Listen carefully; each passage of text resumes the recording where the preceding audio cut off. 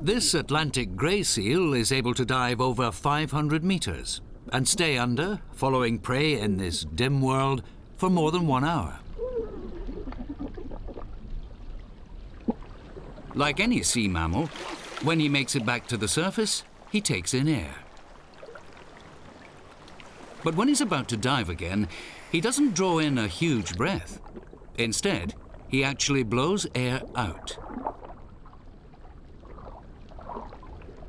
As this graphic demonstrates, although a seal's lungs are huge, before a dive, precious air is expelled.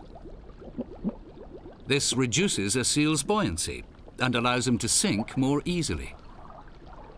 But how does he survive so long without air?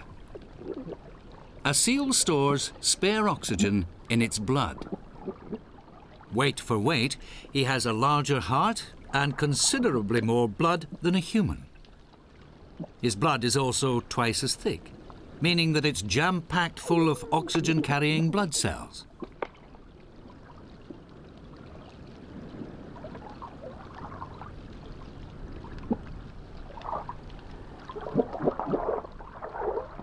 To enable a seal to dive deeper and spend longer underwater, then it has a third trick.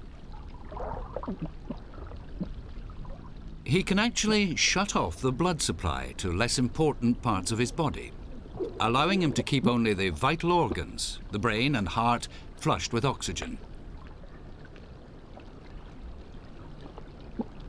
The heartbeat also slows from 120 beats to a barely perceptible 5 beats per minute, a massive economy drive.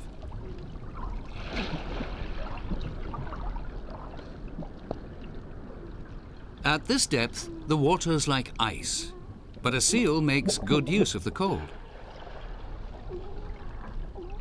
By sending the blood traveling from the heart via the skin, close to the freezing seawater, he can actually cool his brain. And a cooler brain needs less oxygen.